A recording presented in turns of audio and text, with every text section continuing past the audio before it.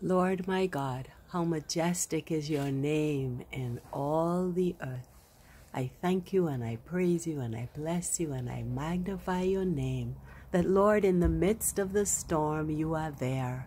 When dark clouds come and the thunder rolls and the lightning flashes, you are there. You remind us that even when we cannot see the sun, it is there behind the clouds. Your love and your mercy and your grace and your favor are always with us. And so may we focus when the dark clouds come. May we focus on the fact that you hold our hand. May we hold each other's hand. May we be a source of strength and encouragement.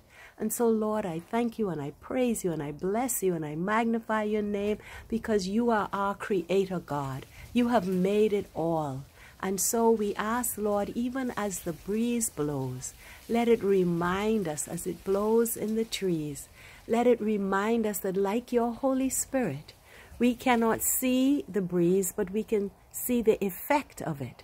And so your Holy Spirit is in our lives for us to see and feel the effect of your presence. May we always be a powerful witness. May we always speak of what we know and live in order to grow. May we help each other to be strong and of good courage. I thank you and I praise you and I bless you. I magnify your name. How awesome is our God. Be strong, my brothers and sisters. Be of good courage.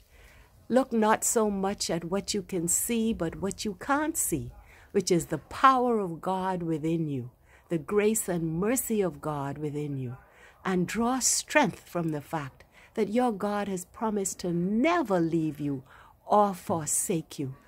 Be blessed.